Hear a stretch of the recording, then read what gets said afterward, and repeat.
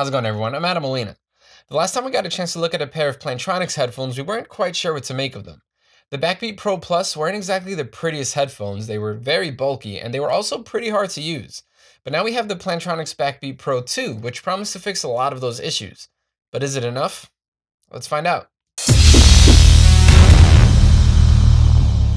In the box, you'll get a nice carrying pouch with the headphones safely inside.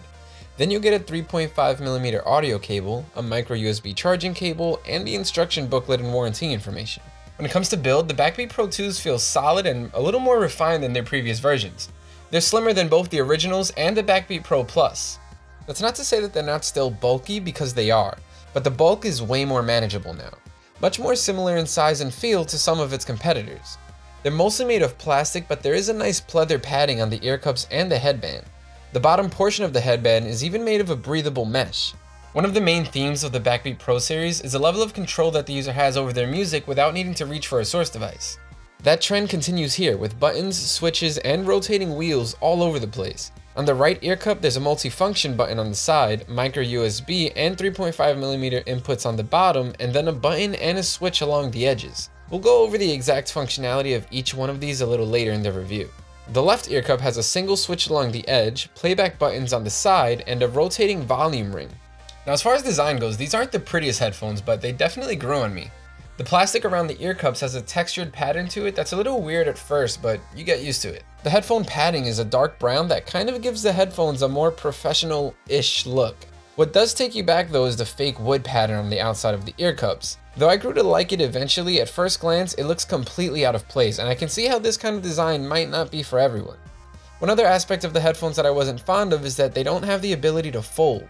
The ear cups do swivel 90 degrees, so it's easy to slide them back into the carrying pouch once they're flat. But if you're looking to save space in your bag while traveling or commuting, you might have an issue with these. So one of the standout features of these headphones is the solid connection. They have Class 1 Bluetooth, which means that you can stream music up to about 100 feet. And in our testing, we got a little under 80, but that's still pretty good. It has a similar range to the Beats Solo 3 wireless, but lacks the part where it seamlessly connects to your devices. The Backbeat Pro 2 is easy enough to connect, and it does have NFC, so you shouldn't have a problem if you have a compatible device. But you're still going to have to go to the Bluetooth settings and click to connect occasionally. As I mentioned before, the Backbeat Pro 2s do have a confusingly robust set of switches and buttons, but they let you control basically everything. You can pause or play music, skip between tracks, or adjust the volume using the controls on the left ear cup. That's also where you'll find the switch to turn on or off active noise cancelling, as well as the open mic mode. This uses the microphones in the headphones to let sound in, so you can hear what's going on around you. You can also access any personal assistance or answer phone calls by pressing the button on the right side of the ear cup. If you take off the headphones, sensors in the ear cup will know that they've been taken off your head, and music will pause automatically. A sometimes annoying and sometimes really handy feature. Plantronics claims a battery life of 24 hours of constant playback with these, and that seems to be correct. I say seems to be because I've been using these on and off for about a week for hours at a time, and I still haven't gotten them to die, so it's pretty good. If you mainly listen at your desk or during commutes, you can easily make these last a week or two.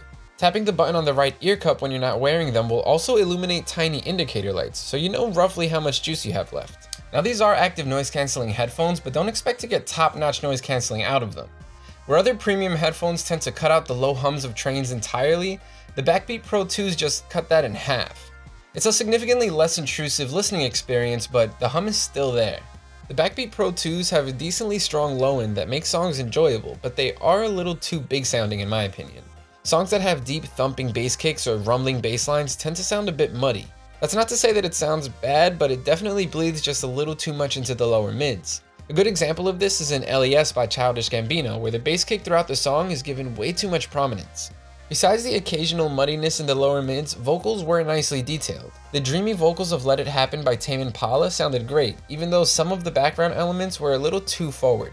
The highs found a pretty nice balance between having a good enough amount of detail without becoming piercing. The airy reverb that I look for in hi-hats and cymbals got cut down a little, but even on max volume, they were comfortable to listen to. One of the most important aspects of buying anything is of course the price, and I kind of like leaving that for the conclusion. If you're looking for a pair of Bluetooth active noise cancelling headphones, there are a few other options that come to mind, mainly the Bose QC35s or the Sony Huron Wireless NCs, but both of those will run you about $350. That's where the Plantronics Backbeat Pro 2s win because they only cost $199. And of course the ANC isn't as strong, but you do get a crazy long battery life and all the controls you could possibly want. We're giving the Plantronics Backbeat Pro 2 an 8 out of 10. And that's about it for our review of the Plantronics Backbeat Pro 2. Thanks for watching. If you want to know more about these headphones or any of the other products we review, make sure to check out SoundGuys.com. But while you're here, subscribe to the YouTube channel if you haven't already, and sign up to our monthly newsletter so you can stay up to date with all the newest reviews and audio news here at SoundGuys. Links to all of that down there in the description. I'm Adam Molina. I'll see you later.